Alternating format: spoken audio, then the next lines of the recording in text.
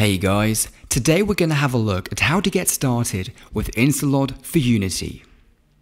To install InstaLOD, all you have to do is grab your InstaLOD folder and drag it into your project's assets folder. With that done, you can simply navigate to the window and open up InstaLOD and the InstaLOD toolkit. Now I've got both of those tabs docked on the right hand side.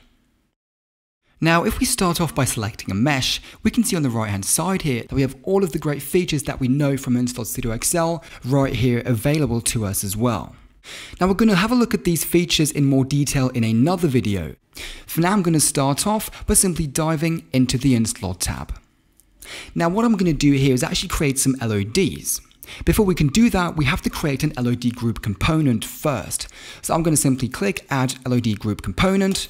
There we go, and now we can see we're confronted with a few settings. Now first of all, it mentions that we have LOD1 and LOD2 missing. So what we're going to do is simply add those group entries. So we're going to click that button, add LOD1.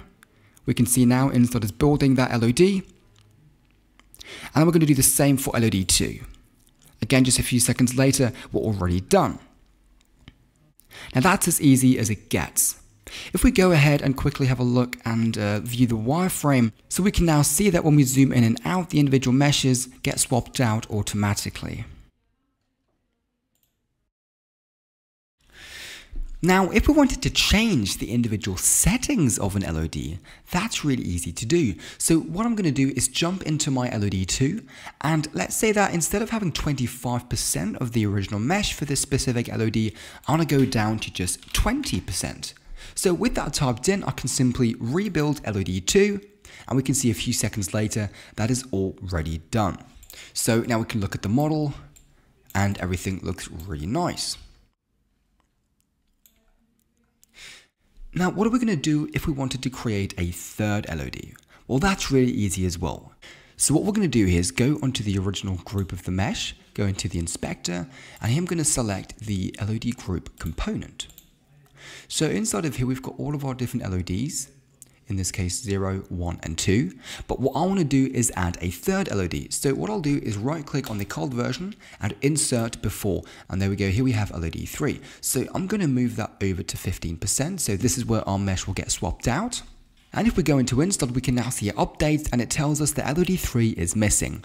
So what we're going to do is then again create missing LOD group entry, click LOD 3. And there we go, a few seconds later, that's already set up. But what if for LOD 3, we don't want to have our mesh optimized down to 10%, but I actually want to do a complete reconstruction of this mesh? Well, that's quite easy to do. So here I'm going to jump into the mesh operations, and here I can change it from optimize to remesh. Now we're going to have a look at remeshing in more detail in another video, but for now I'm going to keep the settings on the default, and then scroll down to the bottom and click Rebuild LOD. And there we go. Just a few seconds later, we've got a reconstructed mesh. We can see that that also looks fantastic. And if we check out the LODs, we can see here we have LOD 0, LOD 1, LOD 2, and if we just rotate around, there we go, we can also see LOD 3. They all get swapped out, fully automated, and everything just works.